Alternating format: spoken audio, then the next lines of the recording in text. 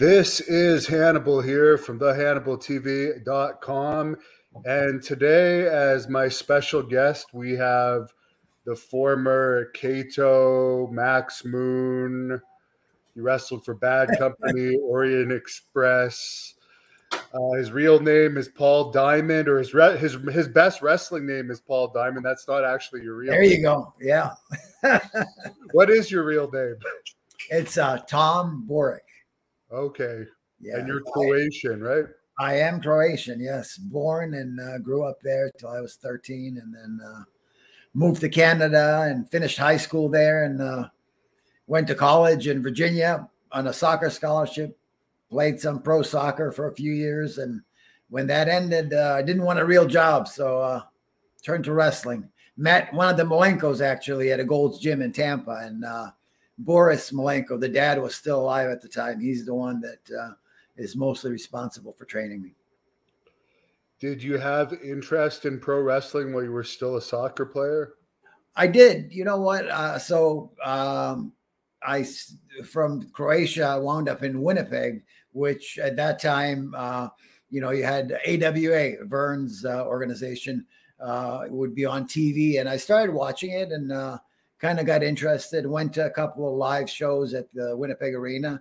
And, it seemed interesting. It seemed like, as long as you were a good athlete, that, you ought to be able to do well. So once the North American Soccer League folded back in 1984, like I said, I don't know. For me, I just wanted to make a living in sports of some kind. And actually, soccer was my everything. As you know, Europe, most of the world, and actually it's growing in the United States now as well. Soccer is the biggest sport there is. And that's what I wanted to do. My father played back in the day. And, but that came to an end, that there was no other place to go other than to go back to Europe. And I didn't want to do that. So I just thought, let me give wrestling a try. Now, the Malenkos were known for being shooters a little bit as well. Did they stretch you much when you were learning to train? No, not at all. At that point, I think it already kind of was getting to where it was easier to get into professional wrestling. I've heard a lot of stories, prior to that, years before, where guys wanted to get in and they would get the heck beat out of them and stretched. There was my former partner, Pat Tanaka. He was trained by Hiro Matsuda, which, Florida Championship Wrestling. And man, they beat the heck out of Pat. They sent him to Japan where they broke his leg and, all kind of stuff. So no, that never happened. I think, Boris Malenko was just interested in giving somebody an opportunity. And well, he was having to make a living too. So if he beat the heck out of you and you didn't come to his school, then he's losing out. So that's kind of what I felt was going on. And I'm very, very fortunate and lucky to have had those guys. To me, I don't know, I didn't attend any other wrestling schools, but to me, I would say it is and it was one of the best. Did you ever see that video that came out in recent years with Plan B, where Boris kind of exposed the business probably before you ever met him? And what was your reaction when you saw it? I did see it. I actually listened to it. There was a few guys, I think Orton and Bob Roop and a few other guys. They were trying to, they tried to start their own company, which I guess didn't work out. And, they felt like they were being shortchanged. I really didn't know what to think of it. And, at that point where I saw it, really didn't understand the business that much. So, but I was surprised, it seems like it didn't really affect much after that. Although I have to say, when I started training with Malenko, I was told by other people that were in the business that I was never going to get anywhere and be blackballed because Malenko trained me and stuff. And, that just wasn't the case. In fact, he was responsible for me getting my first job, which was NWA back on TBS in 1985. What was that experience like? You know what? It was quite interesting. I mean, I was, very inexperienced. Ole Anderson at that time owned the company, and he ran the show and stuff. So I was just green and just wanting to learn, and I got an opportunity to work on the road, which was great for me. Again, not really knowing what the business was about at that time. I just really was happy to have been able to get a job and didn't have to, work the independent shows with 20 people in the audience. Although, at that point when you start, you really don't care. You just want to learn. How did the NWA wrestlers that were more established treat you? There was no problem, actually. You know what? And one of the guys I have to really be grateful to was Ronnie Garvin. And I think actually Ronnie Garvin was a part of that.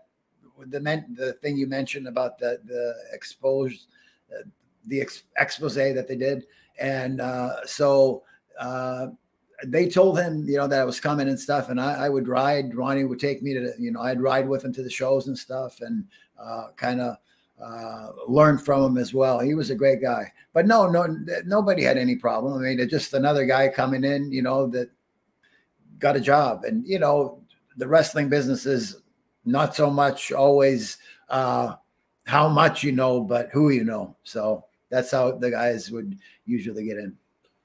Who would have been the biggest star you worked with in those early days? Didn't really work with any stars unless I was getting squashed on TV. So it was shortly after I got hired. Ole sold out to Jim Crockett. So, here I am. I had been there, I think, for a couple of months. I was living in Tampa at the time. Of course, they were in Atlanta. I went home for a few days. I came back for the TV taping, and man, there's 100 guys, and Jimmy Crockett took over, and it's like, what's going on? And at that point, they just kind of used me as just to put people over on TV. So I worked with Barbarian on TV, and trying to think who else. I didn't last very long. They gave me I worked a couple more months, and they had so many guys to do what I was doing and to add the knowledge that, like I said, being that green. So I was let go maybe a couple of months afterwards, and I wound up in San Antonio the first time for Texas All-Star Wrestling. Yes, and you had a little bit of a push there as a tag team wrestler, I think, with Nick Kanitsky first. How was that?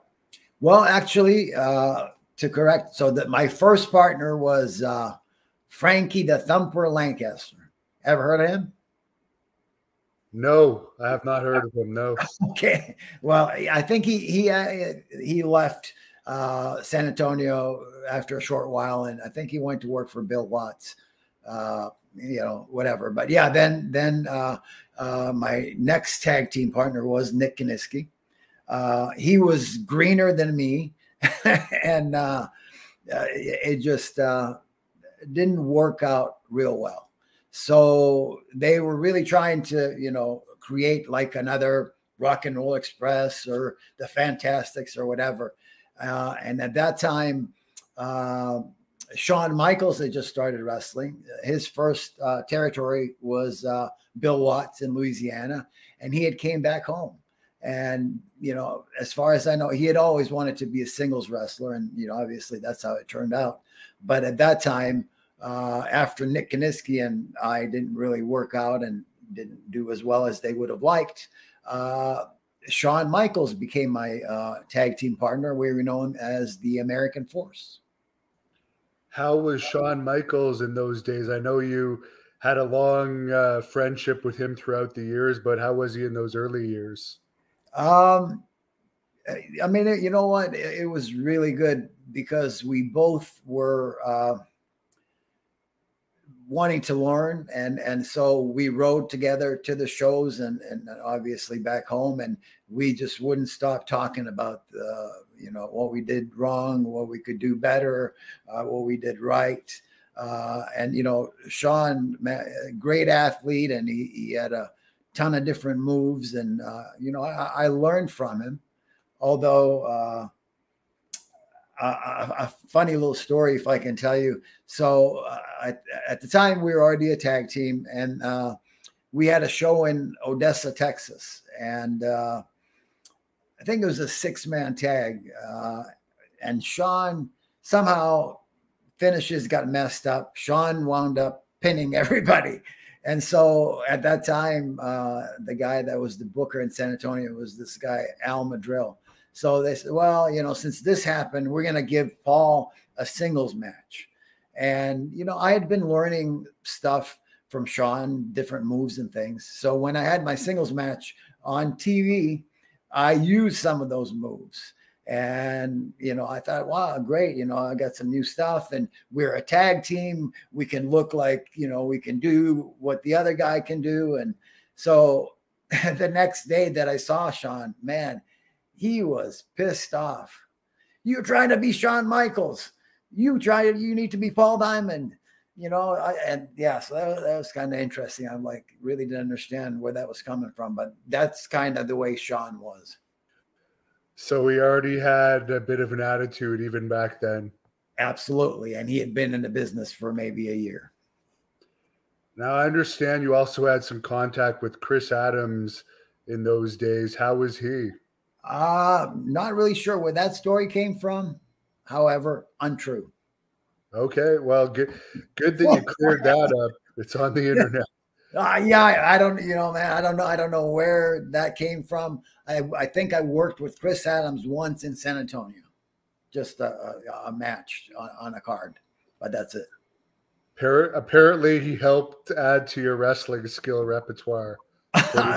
Somehow, must have been. I'm not really sure.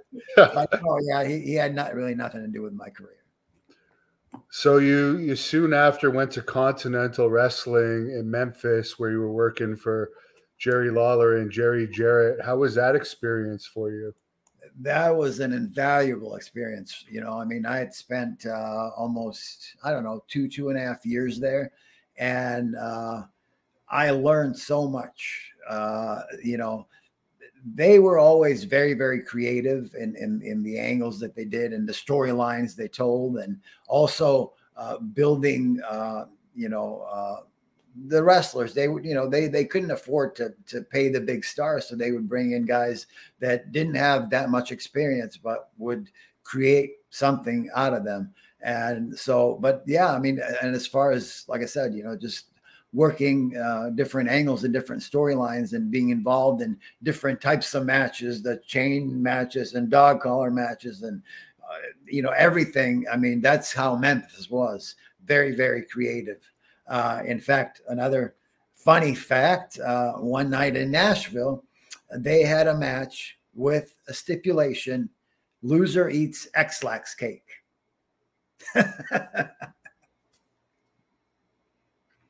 I hope that was kayfabed. I would believe so. But no, yeah, it was a good place, you know. And actually, at that time, Jeff Jarrett had just started. He was refereeing while he was still in high school, and you know, ring crew and all that. And as soon as he graduated from high school was shortly after I got there, and I got a chance to work with Jeff from pretty much day one. And you know, he was involved in the tag team scene at the time. He was just, you know, very young and learning, and that was really cool. We had some great matches, and you know, I got to get to know Jeff real well.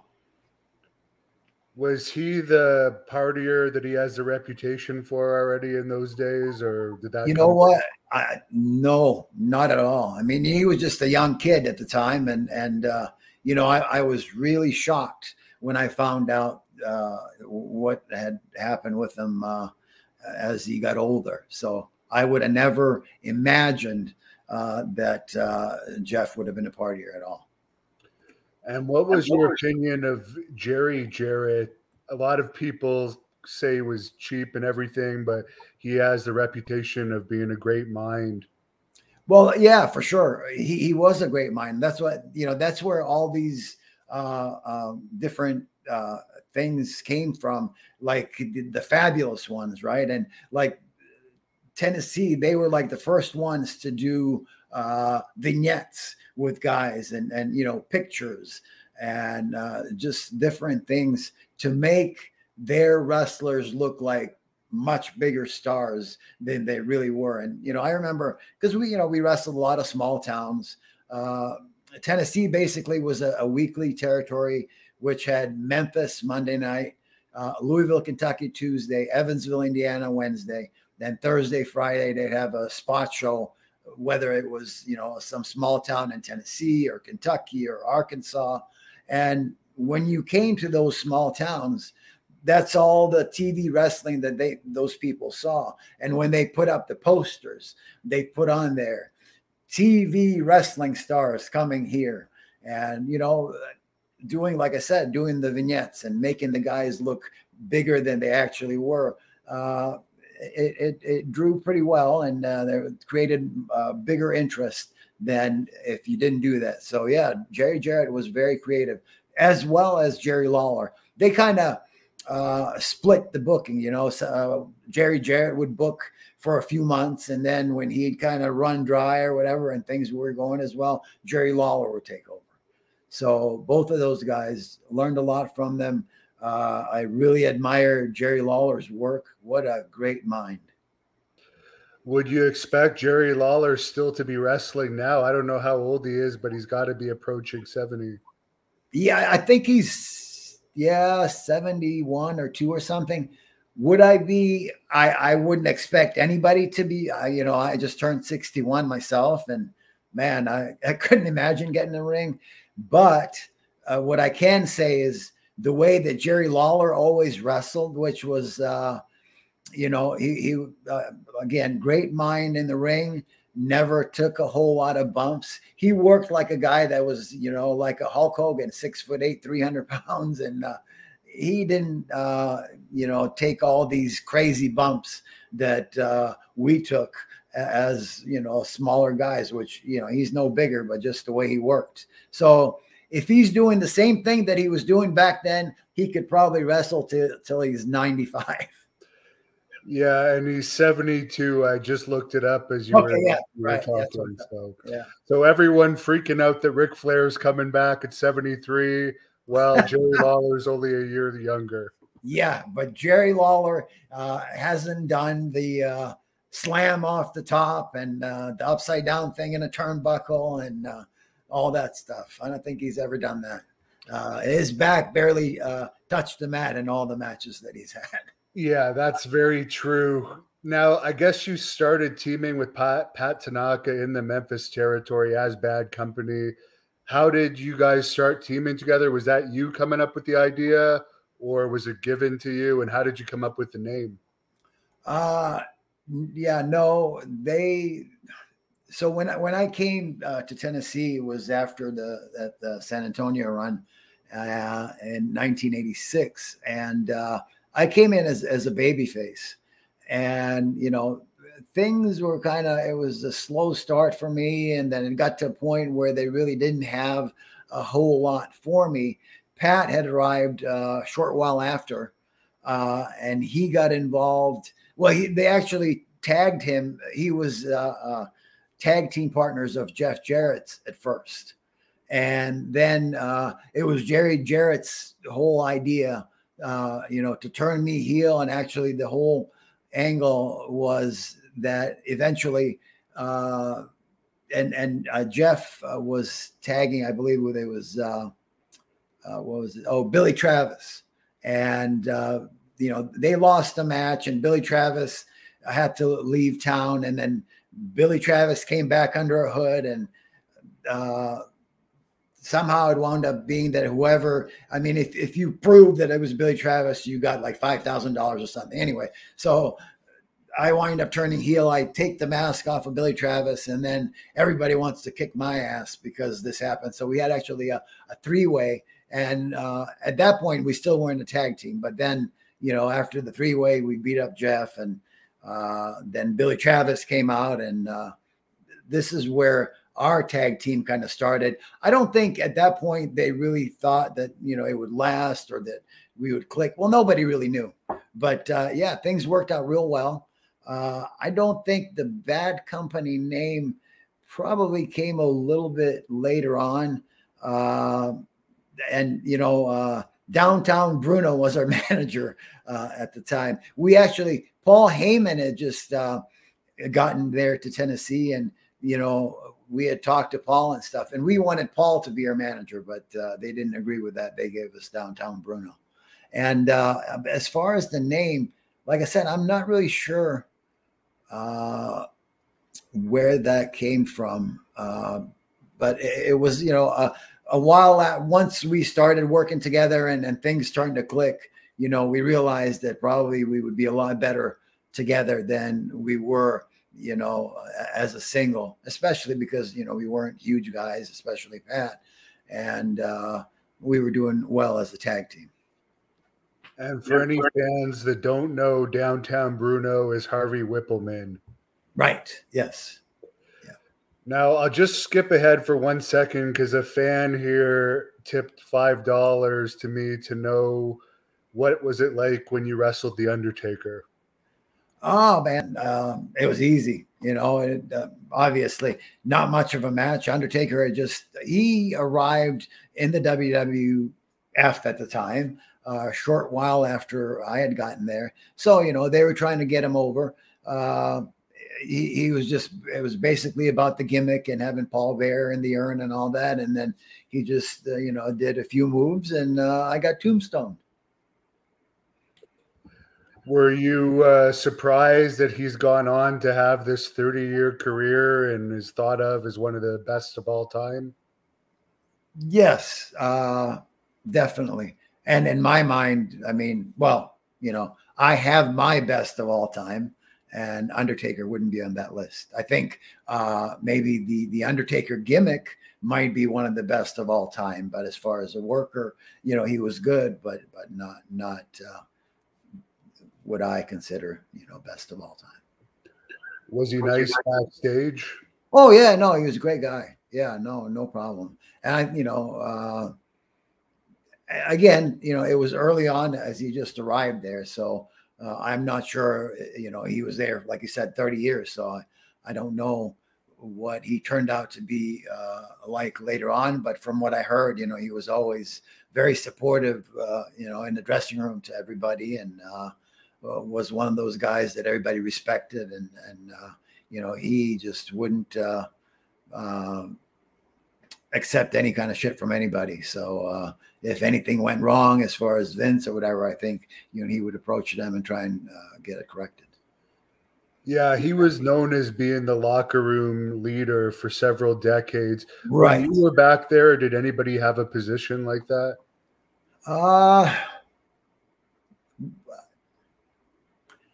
You know what? I'm not really sure. I'm trying to think. No, not at that time. I mean, you know, Hogan obviously had a lot of you know, power and stuff, and you know, Hogan was he was a good guy to me, and he tried to help me, but I don't know how much. You know, he was probably more so for himself than a locker room leader, and I can't really think of anyone else at the time that would have fit that. I think in your day too, there was more veterans that had success in a lot of territories, and there was a lot more egos than there were when Undertaker was on top. There was less guys overall that had been stars in other places. Oh yeah, no, for sure. I mean, you know, just, you know, the tag teams, all the guys. Well, you know, what happened, obviously, it was a few years after Vince kind of took over the wrestling world, and he just collected all the stars from all the regional territories.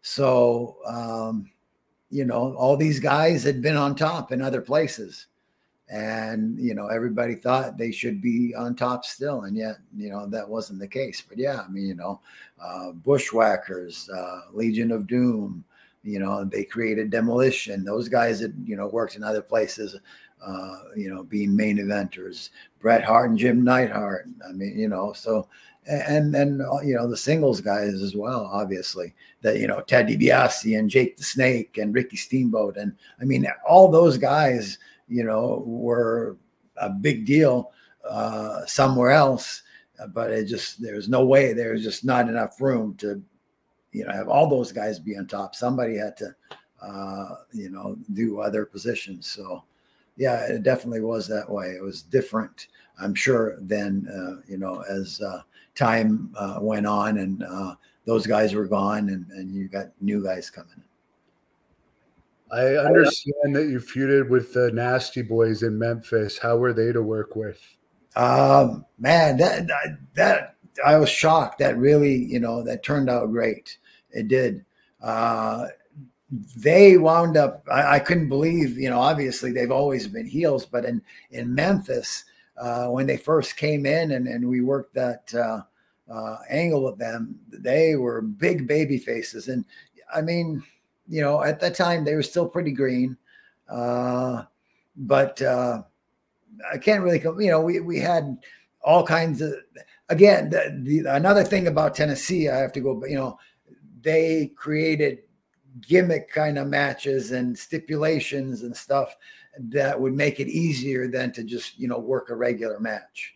Yeah, man, a lot of memories from Tennessee. If I can't, so at one point they had the Wheel of Torture. So the first week they had Lawler's girlfriend was Vanna Black, and they spun the wheel, and whatever it landed on, that's the stipulation you'd have for the match. Loser eats dog food. Loser gets shocked by a cattle prod. Loser gets painted yellow. I mean, crazy stuff, right? And so the first, we worked the Nasty Boys, and the first week, and this was the most ridiculous thing. I don't know who thought it would be a good idea, because they put all the heels over the first week, and then they had the next week the same Wheel of Torture thing. You spun it again, and then all the baby faces went over. Wow, that was quite interesting. But yeah, in our matches with the Nasty Boys, basically the first week they had to eat dog food, and then the next week Pat got painted yellow. Was it hard to get the paint off? Yeah, it was. They actually, I think Sags just poured the bucket of paint on Pat's head. So yeah. And as far as the AWA, you're very well known for your run there. How did you end up going to the AWA? Was that through its connection with Memphis? It was not. I don't know if you are familiar. Pat's father was, I don't know, half owner, part owner, Duke Kiyomuka of Florida Championship Wrestling. He was with Eddie Graham. So any of the, guys that whose families involved in the business, they're always kind of taken care of and somebody always made sure that those guys would have a job. So at the time we had finished up in Tennessee, there was a small organization starting out in Pensacola. We spent a couple of months there. And at that time, Wahoo McDaniel was the booker for Vern, AWA. And, Pat knew Wahoo from his dad and from Florida and different things. And so actually, I have to give credit where credit is due. And, Pat called Wahoo and he decided to bring us in. Before I ask you more about that, there's a fan that tipped me $10, and he said you're a great worker. He loved your matches with Tanaka, and he wants to know, what do you think about the death of tag team wrestling? It's sad. I don't watch a whole lot of wrestling. I've been watching maybe a little bit more recently since the AWA got started, but man, it just I don't know. What I see is just if you got to be an acrobat or a gymnast and just doing all this stuff. There's no psychology, none of that at all. It's kind of sad, to see the way that it's gone. And I mean, and not only like, tag team wrestling. I mean, somebody's going to get killed, man. I swear. I saw somebody like dive off a ladder or something on AEW, and like, where is it going to stop?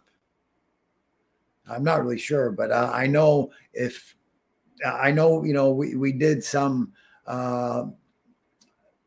things along those lines early on, especially with the rockers and stuff. But everybody's trying to go higher and further and more flips, and so yeah, I'm just really not sure until somebody really gets hurt or dies in the ring. I don't know where it's going to stop, and I don't know how the fans see it. I mean, you just sit there and you watch a bunch of moves. There's no psychology. There's no story to the matches. And that's what I really am most disappointed about. The other thing about some of those gymnastic styles moves, it looks like they would have to be cooperating with each other to do them. It doesn't even look like it's something you would do to somebody if you were actually trying to hurt them. Right. Very, very true. And, the other thing I just thought of as well is, I mean, when you do all those kind of moves and, somebody dives off a ladder and you go through a table, and then in the next minute, you're back on your feet and you're throwing them into the ropes and doing, something else. No, I know wrestling's entertainment and it's, whatever they want to call it. It's not real. Well, it is still hard work, but you at least want to try and create some sort of, I don't know, not credibility, I guess, at least for people to think that this move actually is hurting the other person. And, where's the wrestling moves that, usually when you started a match, you did exchange some wrestling, chain wrestling and that kind of stuff. Now they start a match with 10 clotheslines. What's it all mean? Nothing. If I got to give you 10 clotheslines, you got to get up, you get up and you beat me up. What does it all mean? Yeah, I can tell that you're not a regular viewer, as a lot of people aren't anymore. But as far as your AWA run, they gave you Diamond Dallas Page as your manager, and he's gone on to have a Hall of Fame career. What was it like working with him? You know what? It was awesome. The primary reason why they brought him in the first place, because Pat and I were never real good talkers, never good on the mic. And so we needed somebody to speak for us. And I think, he had just sent in a video or something to the AWA, and they decided to bring him in.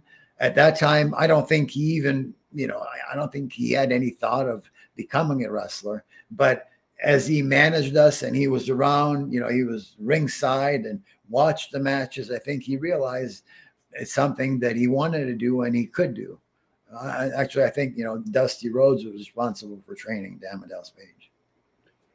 And of course, you had your feud with the Midnight Rockers in the AWA that everyone remembers. Right. How was that, and how had Sean progressed by this time since Texas? It's the funny thing, right? Like I said, Sean always wanted to be, a singles wrestler, right? And so, as I had mentioned, we were tag team partners in Texas. And then the guy that trained him, Jose Lothario, he was, a Mexican wrestler. Not sure if you're familiar, but that's who was responsible for training Sean. And he had connections. And so Sean got a position in the AWA, and he left me, whatever. He wanted to be a singles wrestler, and he arrives in the AWA, and guess what happens? They give him Marty Jannetty. So, kind of didn't quite go like he had planned, but, they did very well, but that's not what Sean wanted to do. But as far as what you asked, sorry, I kind of went off on a tangent. The Midnight Rockers, at the time that we got to the AWA, were, over good and stuff. And they were the tag team champions, but I don't think they had been there that long. But as soon as we got there, the decision was made that they were going to drop the belts to us, and they were not very pleased.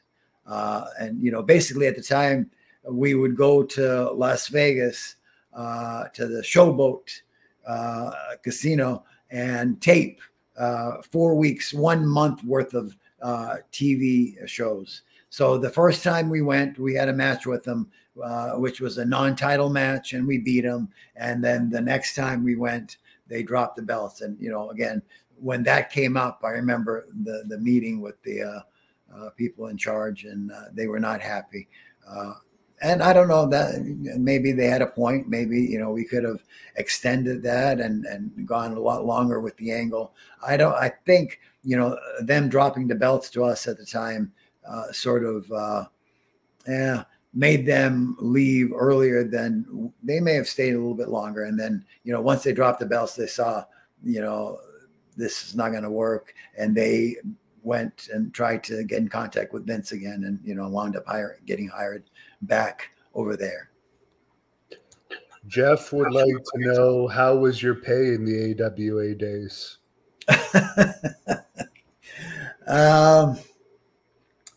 Not great. And you know what? At the time that we arrived there was 1988.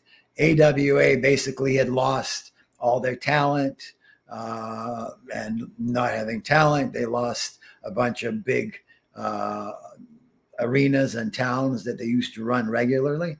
So not only was the pay not great, they were not running that many shows. So it was really kind of a struggle. You know, they were really struggling to book towns just because, you know, all the stars. I mean, at one time, you know, they had everybody, right? Bobby Heenan, Jesse DeBody, Hulk Hogan. I mean, you name it. Rick Martel, you know, Nick Bockwink. I mean, you know, everybody was there, and Vern killed it all because, well, he, you know, I guess one of the things was he wouldn't put the belt on Hogan. And I'm not sure how that would have turned out even if he had. And as far as, you know,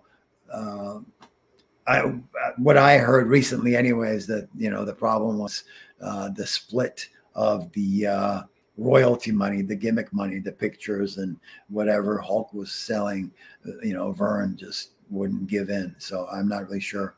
But yeah, so you know, they just, it was, the pay wasn't that great. And I understand that it probably didn't have much to give, or I'm sure they could have always given a little bit more, but it was a struggle just because we didn't work regularly or, you know, that much in a month.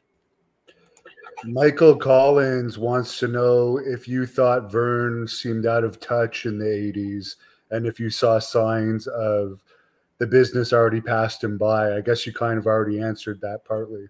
Yeah, and I can add to that for sure. Just a quick story, you know.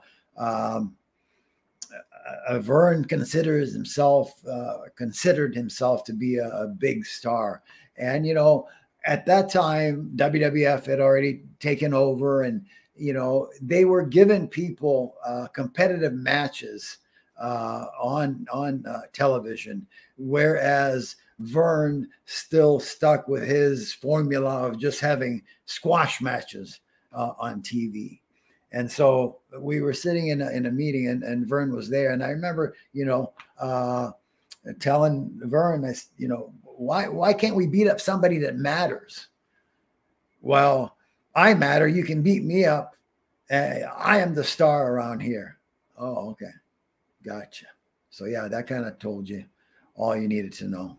But yeah, no, for sure. You know, he just, he didn't see it like that the business had moved on and he just hadn't changed. Towards the end of your AWA run, you teamed with Dale Wilkes, who passed away this year. Any memories about him? Yeah, for sure. Last year, sorry, it was 2021 that he died. Right. I saw that. Man, rest in peace, Dale. He was a great guy. I remember him from, he trained at Brad Rangan's wrestling school in Minneapolis there. So, you know him from back then when he was still training, and was a great athlete. And, you know, as the Bad Company split up and stuff, I thought Del and I, it worked out real well. I really wasn't looking at the time, you know, to perhaps, you know, have another tag team partner that was going to, or I was going to stay as a tag team for a long time. It was just kind of a time space filler. I was, you know, getting ready to leave her. And so they just needed somebody to fight for the AWA tag titles. But I loved working with Del. Again, you know, we always got along. Great guy, great athlete. And I'm just sad to, you know, see him gone way too soon. I think that you and Pat lost the titles in the AWA at one point to Ken Patera and Brad Reagans, who you just mentioned. Yes. Ken is a hilarious guy who I've interviewed, I think, 3 times. What was he like to work with? Yeah, I mean, it wasn't, you know what, we only worked with him a couple of times, but, you know, he did his power stuff, his strongman stuff. And at that time, you know, things were really coming to an end, and they needed to put the belts on somebody else because, you know, we were out of there.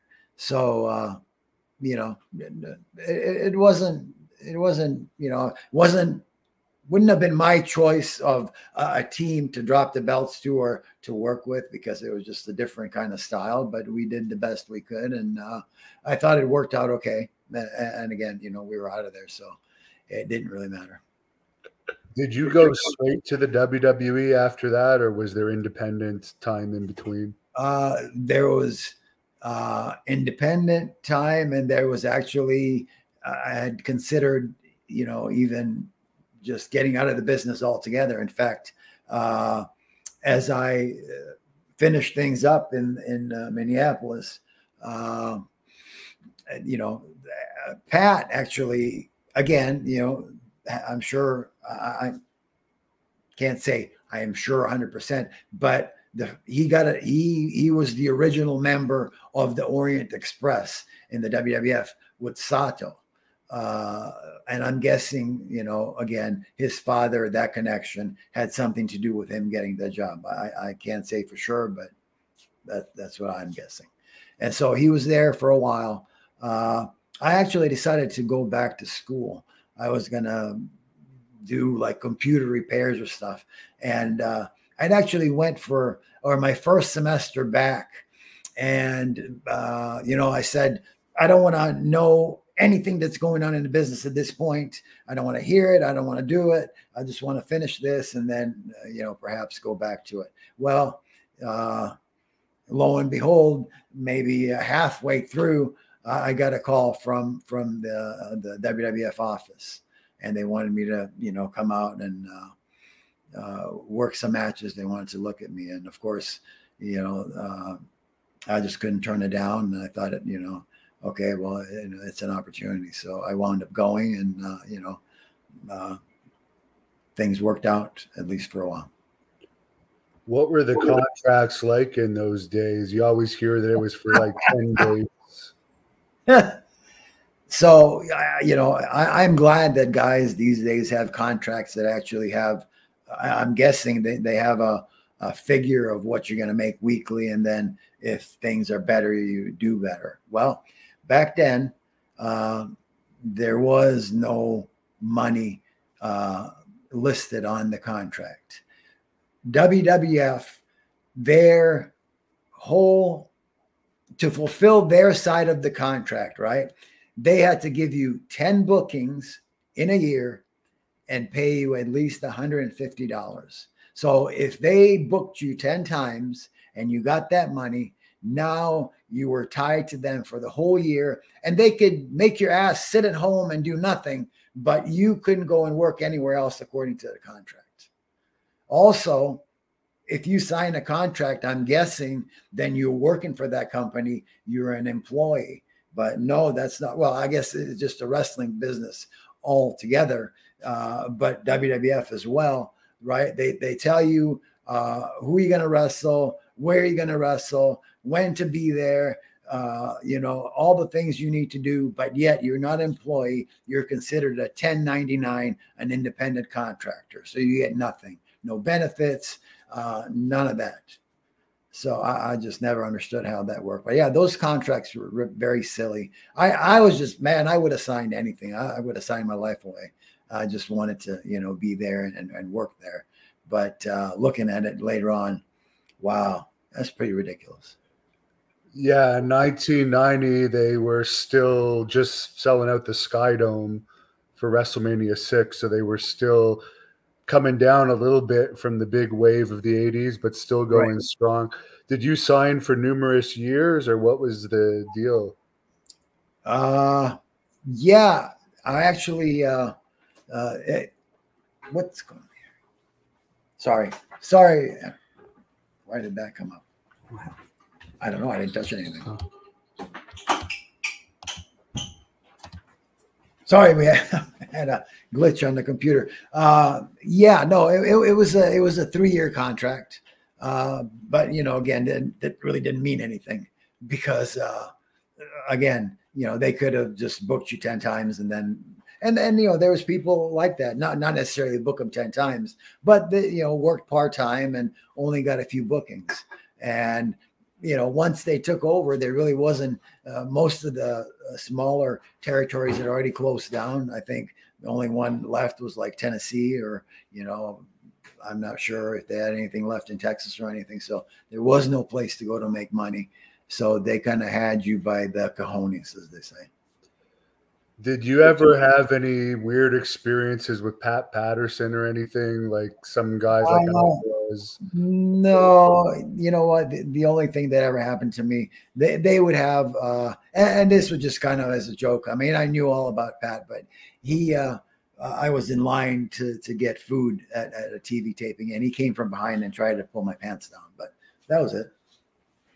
Nothing else. And I didn't see anything else going on either, but he just laughed and I laughed it off, and that was that. Yeah, that type of stuff wouldn't go over very well today. No, probably not. So you ended up taking over in the Orient Express eventually. Were you happy about that? Because you were just kind of undercard. I was very happy because, you know, I was one of those guys, you know, when I came in, I didn't work all the shows. I kind of had a part-time schedule somewhat, maybe, you know, 3/4 or whatever. And basically I was Paul Diamond, the guy that just put people over. So I didn't really have any kind of a position. And then I get a call and, you know, Sato had decided to go back to Japan and quit actually wrestling, but took like an agent's job over there. So they needed someone to fill in. And, you know, it's funny because prior to that, it was a match in Cape Girardeau, Missouri. And the card was, I was Paul Diamond, and I was supposed to work my singles match. And it was the Rockers and the Orient Express. Well, Sato wasn't there. And so I'm not sure exactly. I guess, you know, they obviously would have been familiar with the fact that we had worked with the Rockers in the AWA. So they put me in that match, and we tore the house down with those guys. I think that may have had, you know, something to do with the fact that they put me in the Orient Express. And you guys did have some matches with the Rockers in WWE, including 1991 Royal Rumble, which a lot of people still talk about today. How were those matches for you as an experience? Oh man. Well, you know what? Any match with those guys was awesome. I mean, we just had a chemistry between all four of us. We clicked. But you know, I respect those guys, man. Great workers.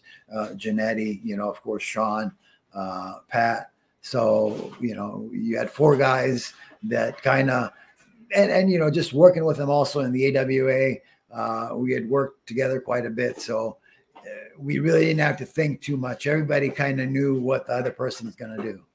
So it was very enjoyable. That's probably, you know, the best time of my career, or at least as far as an opponent. If anybody asked me, you know, who I liked working the best, I'd say those guys for sure. Mike and some other people have wanted to know, at one point they had all three of the Orient Express members together. Was there ever any talk of keeping you guys as a faction like they had Demolition with three for a while, or that was just a brief gimmick? Yeah, that was just a brief gimmick. You know, again, Sato had decided, you know, he didn't want to have anything to do with, you know, being on the road and full time and stuff. So they just brought him in, you know, a few times. But no, that was never mentioned. And apparently you had a big win over the Brooklyn Brawler at Maple Leaf Gardens in Toronto. It's on your Wikipedia profile. Apparently, apparently so. That, I think that would have been his Max Moon. Oh, that would have been his Max Moon. Okay. Yes, yes, yes, yeah. How did that come about with the whole you taking over Conan? I guess he had some type of falling out and left the company. And... I'll give you the whole story. You know, one of the things though that I have to sort of bring up and try and clarify. I'm not much of a social media person. I do have a bunch of, you know, followers on Facebook and stuff. I kind of read things, look at things. I'm not much to respond. I'm not much of a texter. But so every now and then, you know, well, Conan was the original Max Moon. Wrong.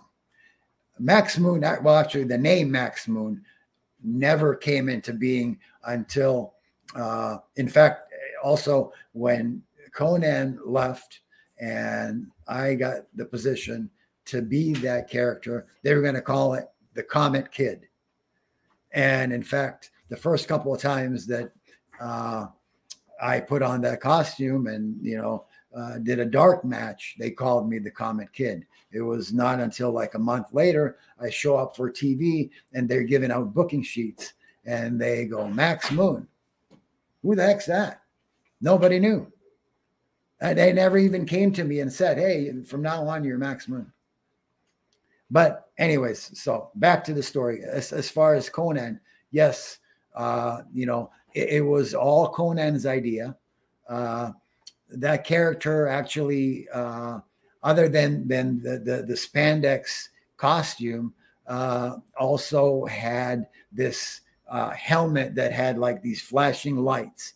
And there was like, well, the two arm pieces, one that I kept or that Vince decided to keep that shot out flames, the other one that shot out streamers. There was also like a football shoulder pads type of thing that if you push the button, like smoke came out. Well, what was used in that was like fire extinguisher stuff. And if you were going to go on the road with that, you would have to find a place where they refilled fire extinguishers in each town and have that done. So that wasn't going to work. But yeah, the whole gimmick was Conan's idea. Well, I'm not sure why or how. They tried him out and, you know, he had the thing that he did.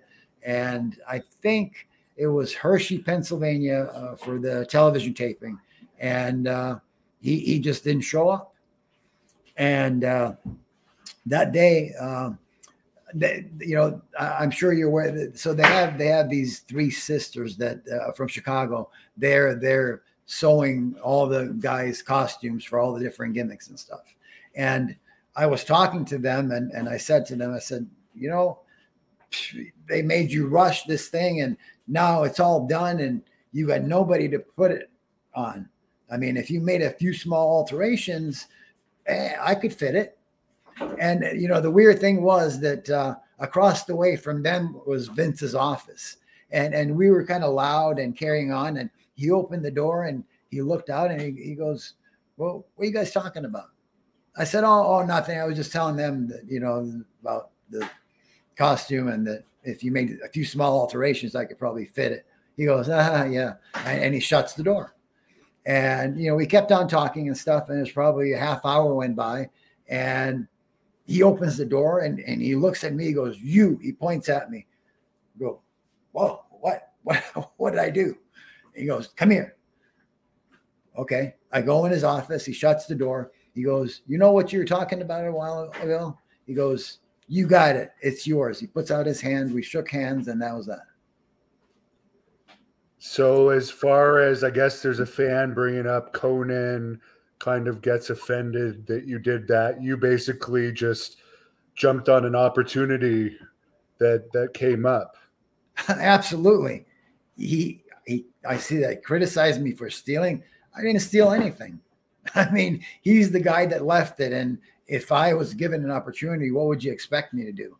Here I was, at that point, Orient Express had already split up. I was actually fortunate they kept me on just I was working steady, but it was, again, putting guys over as Cato. And somebody was going to give you an opportunity. And it's not as if he was there and I took it from him. He just decided he didn't want to do it. So if somebody was going to do it, hell, might as well have been me. And of course, you're best remembered doing that gimmick as being on the first Monday Night Raw against Shawn Michaels. Any memories of that? Yes, a few. So, the Max Moon, the part of the costume, as I said, the two arm pieces, the one that shot flames and the other one shot streamers. And those things were very flimsy. They were made by guys in California, and not their fault, but they made stuff for movies, which got used once. And that was it. But I had to go on the road every day and use, those things over and over, right? So the night of Monday Night Raw, I'm walking to the ring, and, there's a cameraman maybe 10 feet in front of me, and he's walking backwards. And normally, I would raise my right arm straight up and hit the button and shoot the flames. Well, I raised my arm, I hit the button, and nothing happens. And here, live TV, right? And man, I got pissed off. And so I'm going, oh, shit, what the? And as my arm is coming down and it gets straight eye level, the thing goes off. The flames hit the cameraman right in the face. He drops the camera like he had been shot dead, drops down on the ground. It like singed off some of his eyebrow, some of his beard. I'll never forget that. And if you go on YouTube and you watch the video, it's from up high, the shot, but you can see as the flames come out and hits the cameraman. But as far as the match, it was, my pleasure to do it. And it was a fun match to have with Shawn. Did you get in any trouble over that, or it was just no, it was just a fluke. I mean, the thing wouldn't go off, and then as my arm was coming down, man, right in between the eyes. And like I said, I thought he shot, man. He like dropped the camera, and like, damn. Many people on here want to know your thoughts on Mr. Fuji and his ribs and his unfortunate passing a couple years ago. Well, Fuji was a great ribber, but if you're gonna rib somebody, you got to expect to be ribbed back. And he wasn't so good at taking ribs. So, and he did some, I guess he thought it was funny at the time, but he definitely was that. And he would not take it. And especially, the biggest thing with Fuji was his top hat, the part of his gimmick. And God forbid you should ever touch that. Did you travel with him on the road? Yeah, we, actually, as a part of his deal, we had to drive Fuji, and he didn't have to pay for any part of the rent-a-car.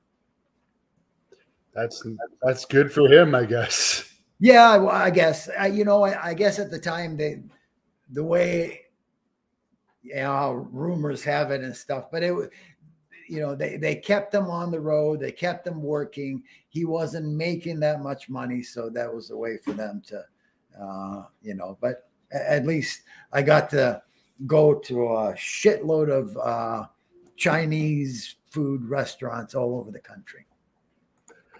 Screaming Baboon wants to know if you ever saw any backstage fights. Never see any backstage. You know who? Oh man. I think not really. The Sheik tried to kill Marty Jannetty after he locked his. I forget where we were at, but anyway, he got a hold of a combination lock, and I think he locked his shower shoes together. Oh, and the other thing was actually, this is kind of a funny story now that you mention it. I think it might have been Cleveland or something like that. Anyway, so I had already wrestled, and I think the Sheik had wrestled as well. Marty put on my Kato costume, and he snuck up on the Sheik and from behind and took him down. And you know, the Sheik, he's a shooter and he was a wrestler, and he was ready to kill Marty. But he thought it was, you know, at first he thought it was me, and I'm like sitting right there.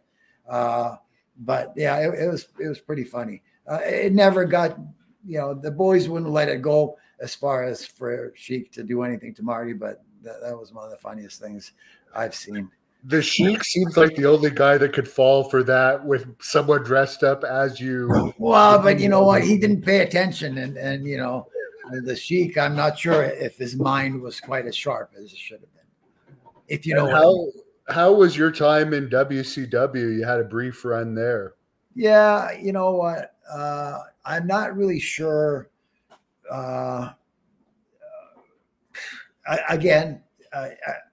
You know, just a thought, but Pat got a job there and he got to actually work and stay there.